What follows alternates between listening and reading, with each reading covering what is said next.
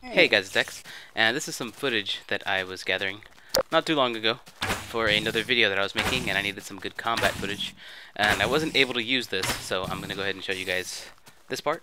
Enjoy, and after it's done, stay tuned because there is something at the end that I really want to show you guys.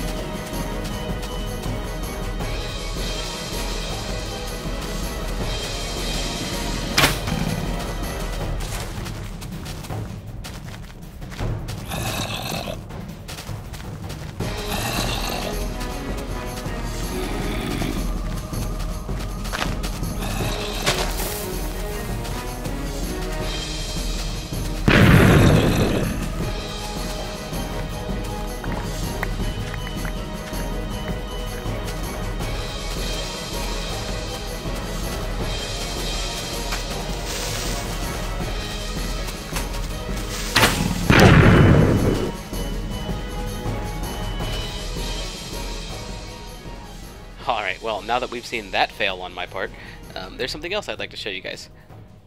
The screenshot that you see on your screen now is from a friend's video. He's a real life friend of mine, awesome Matt G.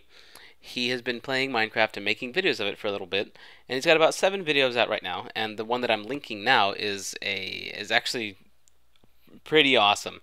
Now, he plays Minecraft a little bit differently than I do.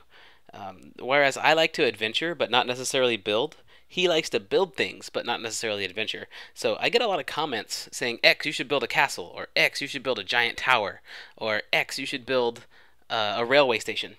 Well, the reason I don't do these things is because I like my buildings. I like everything that I create to serve a definite purpose. I like them all to have some sort of a function, and I like them all to help me further achieve my goals in Minecraft. I don't necessarily like to build things just to have big structures lying around that don't do anything. However, I realize that a lot of the Minecraft community likes to build things just for artistic purposes, and that's exactly what Matt does. So if you really like to see big projects undertaken and built, I strongly suggest you check out this video. You can click on the screen now, or you can click on the link in the video description to check it out. Go check that out, guys.